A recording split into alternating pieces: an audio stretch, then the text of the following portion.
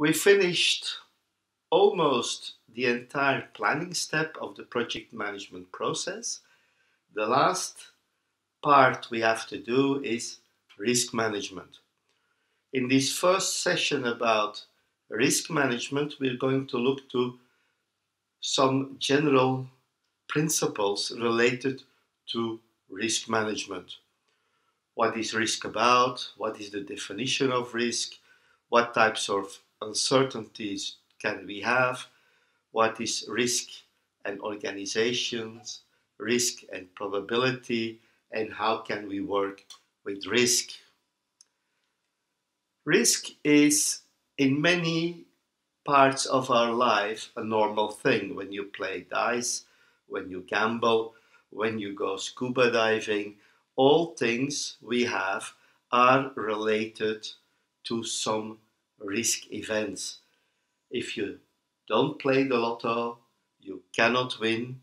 If you play, you can lose, but you can win. So a very important element in risk management, when we look at project risk management, we talk about threats and opportunities. Threats are negative risk events and opportunities are positive risk events. Risk is always present. Projects and risks are inseparable. We have to look at what can go wrong or what can be better. Like I said before, it's about threats and opportunities. When we look at risk management, we have to include probabilities and statistics to work with risks and to do estimations. The project manager should always be in control of the risks of the project. That's the statement from the PMBOK. Risk management starts with planning, continues in execution, and monitoring and control. The risk management process is iterative because we can have new risks appearing, old risks disappearing, and we have to review the risk situation of the project on a regular basis. What is risk in projects about? What are those positive or negative influences that can have an effect on the project? First of all, when we talk about a project and we go back to the early sessions of this course, and you remember the definition of project and project management, you may remember that in the definition of the project, there was a very specific word, unique. A project is something unique. It means something you didn't do before, or at least has a lot of new elements that you didn't know about before. So unique means that there is or can be a high level of risk. Risk management helps the team to identify what can go wrong and find solutions. One of the projects I was dealing with, we were looking at a data connection line and no data line was available for a certain site. We knew this risk very early in the project. We could work with the customer to find a solution until we obtained the normal data connection. So identifying these elements of risk helped us to guarantee a solution with other means. Also, risk management is the set of processes to help the team to identify opportunities and find ways to exploit or enhance those opportunities. Once you know there are opportunities, you can find ways to get these opportunities happening. Here is a definition of risk according to the PMBOK 6th edition. Project risk is an uncertain event or condition that, if it occurs, has a positive or a negative effect on at least one project objective, such as time, cost, scope, and quality. An important element here is that the risk has to have an effect on at least one project objective. If there is a risk for a hurricane but it has no effect on any of your objectives, then it's not a risk for your project.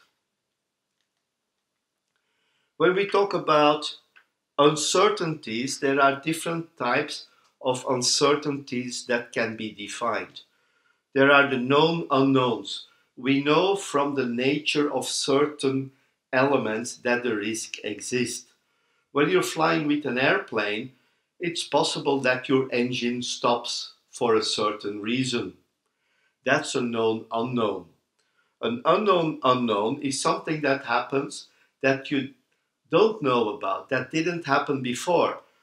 For example, when you're flying with an airplane in certain conditions, your engine stops because of icing. Icing conditions means that there is ice forming, for example, on your carburetor.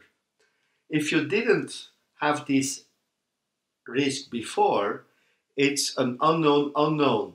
But from the moment you identified it, it becomes a known unknowns. Known unknowns are defined every time when an unknown unknown happens.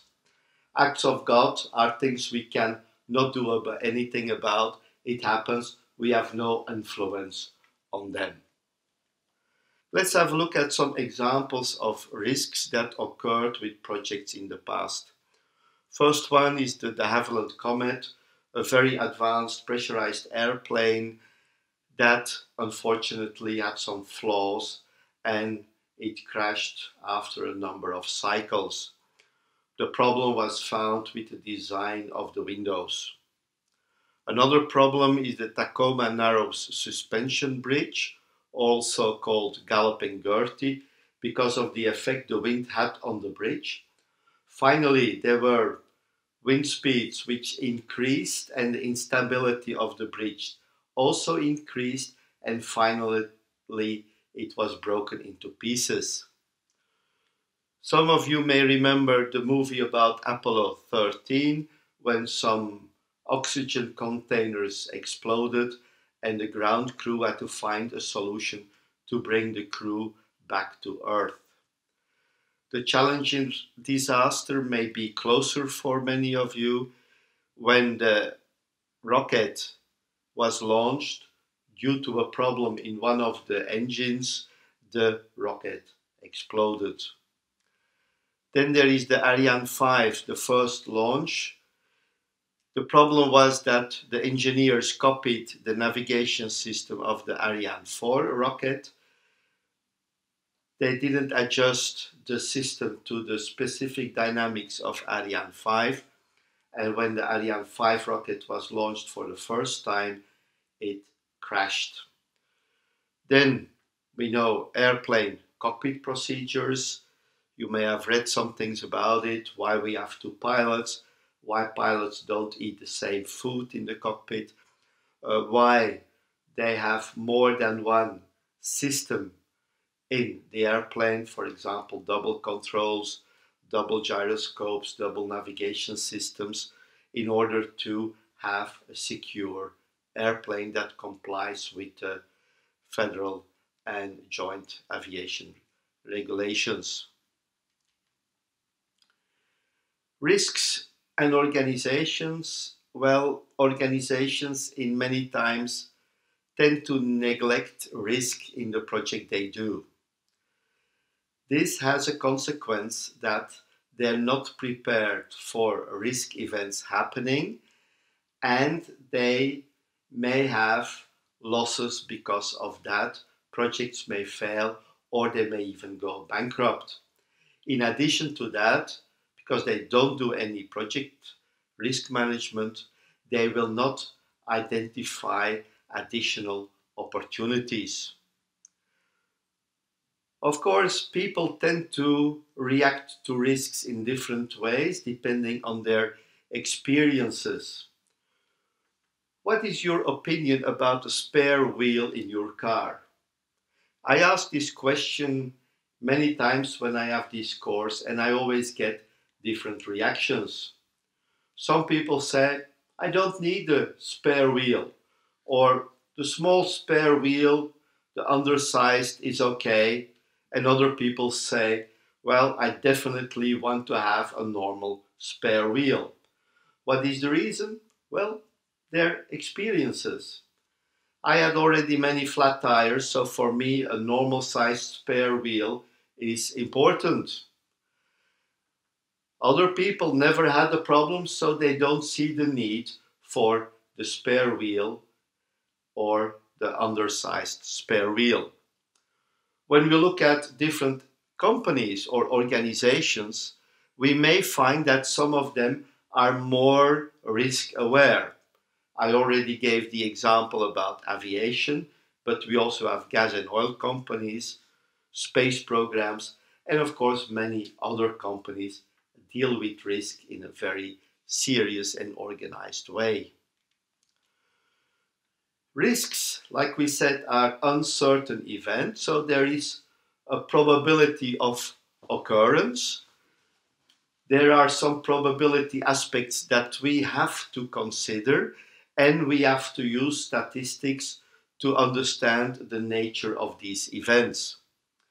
When we look at variation, we'll have to look at common cause and special cause variation. Common cause, natural variation, is a variation which is natural to the system. We are not doing anything wrong. We can and we should not try to remediate it. Special cause variation, however, is because of an item or a process or something else that is wrong. Here we have to remediate it. One of the things we can use are PERT and 3-point estimation techniques. We can also use other techniques like Monte Carlo analysis. Typically we use normal distributions, but we can also have other distributions. And basically we look at an average and a standard deviation, an average duration and a standard deviation related to that duration. How can we deal with risk? We can work with risks in a bad way or in a good way. The bad way is the ostrich method. You know that an ostrich puts its head in the ground when there is a danger.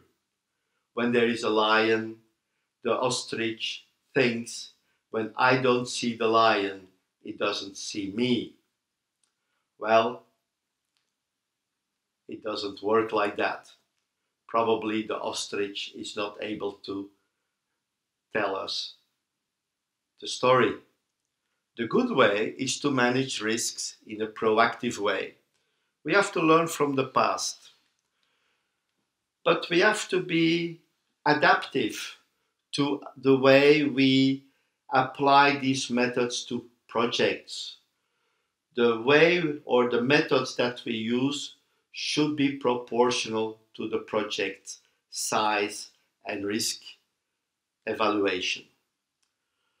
At the beginning of a project, it is possible to conduct a preliminary risk evaluation. Companies may set risk levels above which they don't accept projects. So this is already a first risk evaluation of the project. It's done in the beginning of the project, at the moment of the business case and after. There are a lot of modern tools available, programs. We have powerful computers that can work with Monte Carlo analysis. We have crystal ball software, softwares that can be linked with existing packages. Risk is important, so we will see how to deal with risks, how to go through the project risk cycle, and what responses we have to take when we have identified those risks. How do we deal with them? A lot of things to do in this section. some statistics, some probability, some calculations, but you already did a lot of work in this course, and I'm sure you will manage this without problems. See you in the next session.